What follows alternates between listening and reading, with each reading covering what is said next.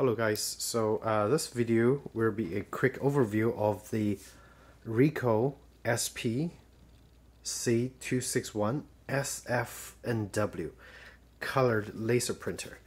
Now I got this printer only a couple days ago, and so far I've liked it quite a lot compared to the printer that I've replaced, which was a Brother multifunction black and white printer. So this printer, what it does is it retains all the functions that my Brother had, plus a full color printing capability, and it's very affordable. At least the initial cost is very affordable. It's about $165 shipped to me. I bought it on eBay. I'll post the link for you guys. Hopefully they still have it on sale. But it's got the exact same document feeder. Actually, this document feeder is very cool because it's duplex scanning. So basically you have one page ink on both sides. It scans both sides at once. It also got a flatbed scanner right over here. Now this picture, I already pre-tested the color. This is a picture of my wife that I just printed from a picture I took a couple weeks ago. And the print quality is actually very, very good. This is like the standard resolution. As you can see, if you view it from a fairly good distance, you don't see any artifacts. Only if you actually zoom in, you may be able to see some artifacts, but nobody looks at pictures like this close, especially for an 8x10. So if you get a nice quality glossy laser photo paper, you'll be able to print some nice photographs for your own office or for your own home. Again, the color quality is very good. This is uncalibrated, so if you do calibrate it, you'll probably get more accurate colors. And this is a flatbed scanner as well. So on bottom of that is the actual printer function, the printer area. So all those number pads are for the fax machine. And I don't use the fax. In fact, I throw away the fax telephone cable right away when I received it, because I don't have a physical phone line connection. Now the cool thing is it's got NFC, so basically you can hook up your phone fairly easily to connect and print stuff. You can also have the stuff hooked to the USB cable, like a USB dongle, hooked up to be able to print stuff. And this is a full color touchscreen. So I'm gonna bring up the color screen, and right now the printer is in sleep mode. So we'll see how fast it is from the sleep mode goes back to the normal.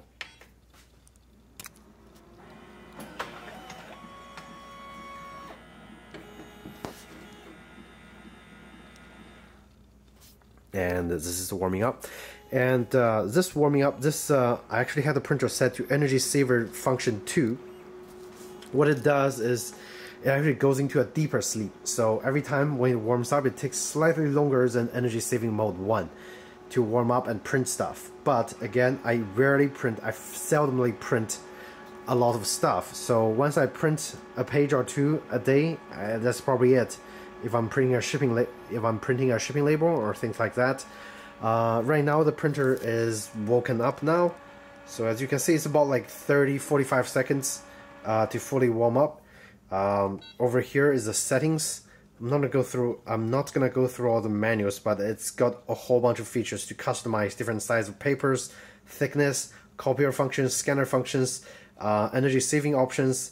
And of course, it have a whole list of like reports that you can print, as well as the address book is more for the fax machine.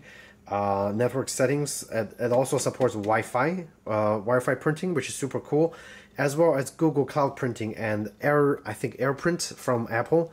But that I'm not very familiar with it, and I know it supports it, and I know some people actually had problem with AirPrint. So take it as a grain of salt. But I did set it up with Google Cloud Print, and it works just fine. Now printer features, of course, it have settings for the PCL and the PostScript setup, system setup. It's all basic stuff, but it's all the settings, basic settings you want. It's right there. But to be able to use this printer, it's super easy. Right now I have it hooked to a network hub. So basically it's network attached with a network cable, and all I have to do is I go on my computer, I download the Ricoh installation program, and it's just one click, and basically just follow direction to automatically configure everything, and it finds a printer and then sets up everything for you. So super easy. And again, print quality very good for a home office printer. And I think the toner, if you buy the genuine Ricoh toner, like a pack, I think it's more than $200. But there are options on eBay that you can easily refill the existing toner inside. And actually, when you buy this printer, it ships with a reduced, like a economy printer cartridge that only prints 1,000 page each on each of the cartridges. But you can open this cartridge and refill it, and then it should be able to print 2,300 pages of the prints fairly easily. And I'll also post the link in the description below on where to get the cheap refill kit. It's very easy to do, and I think that's the route I'm going with. Again, touch screen, so everything, all the function you need is right over here. Let's see, let's go back to home copier, and yep, this is the copier function. Trying to focus here, and go back. This is a scanner function. It can scan to email, folder, FTP, or USB. Now, unfortunately, you can't just click here and have it send the pictures to the PC. You have to use the PC app to scan the stuff. But still, there are a whole bunch of options available, especially scan to USB, which is really nice if you just want to quickly scan some documents in a PDF file to the USB and then take it away. So the fax function I seldomly use, or actually I never use, but it's there. So if you guys use it in a office environment, you'll be able to use the fax function fairly nicely. The card, and this is really cool. I think this is for printing the ID cards. I never need to use that feature, but it's there. You can insert a blank ID card and have it print out the colored prints from the ID card. The status of the printer, everything's ready, which is good. And supply, it gives you all the supply levels, machine info. You can scan this and then be able to connect to the printer.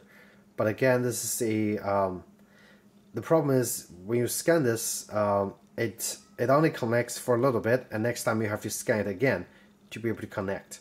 And the locked print job exists. I'm not sure what this is for, but it looks like it's a security feature. So there you have it. All the status right over there, and the settings. And it's really easy to see the toners, leftover toners, remaining toners available on the home page. It's super easy. Again, all the buttons. This is for the fax. So let me light it up a little bit. This is for the fax, and that's cancel the job, and that's black and white copy, and that's colored copy. So very easy, very easy to use. And in terms of the paper capacity, it of course accepts a standard, 8.5 by 8.5 by 11 sized paper. I'm not sure if it supports legal. I think it does, but again, I think you need a special adapter of some sort to be able to hold the legal sized papers. But I do know it can scan legal sized paper, which is useful for a lot of documents that I do. So again, I would highly recommend this printer. It's very budget friendly, and you have cheap options to replace the toner cartridge or refill it. And another cool thing, I would have to say, give kudos to Ricoh for thinking about that, is their air vent is actually directionally adjustable. How cool is that? So if you have it in your office and the wind is blowing to somewhere that's like uncomfortable, you just easily adjust it, and it goes either this way or that way, and you can direct the wind on different directions as well, which I think is super thoughtful design. A lot of other printers just have one vent directly injects air to one area, and that is a nice touch. Okay, so this printer is Energy Star compliant, and when it's not in use, it's very energy efficient.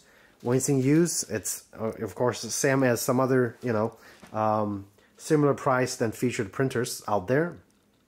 But you have a very capable printer. Now, some people in the review say that the print speed is slow. Excuse me, and I have to agree and disagree, because a similar price to printer, the print speed is all gonna be similar. Like first page out is gonna be at least 30 to 45 seconds. Now, if you spend $1,000, you can get some better enterprise quality printer that have the prints out in only 15 seconds. But then again, you're spending $1,000 instead of $165. So there's no complaint there.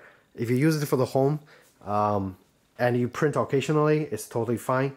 If you do print a lot, change the energy saving mode to energy saving 1, or just disable it, so you'll always be able to print it right away and the prints comes out like super quick.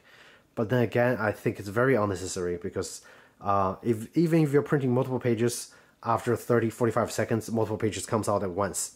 So that should wrap up this little quick overview of the Ricoh SP C261SFNw. Now there's some other models. I think the C260, 262, all the printers are very similar. I'm not even sure if there's any difference at all. Maybe it's a regional thing. So maybe in Europe they're selling the C262 and things like that. But overall, after a couple of days, I haven't had any problems printing colored photographs, black and white photographs, or scanned stuff. And this printer does it all. And it does it very budget friendly. So again, if you guys have any questions about this printer, feel free to ask me in the comments section, and I'd be happy to answer for you guys. And thank you so much for watching, and take care.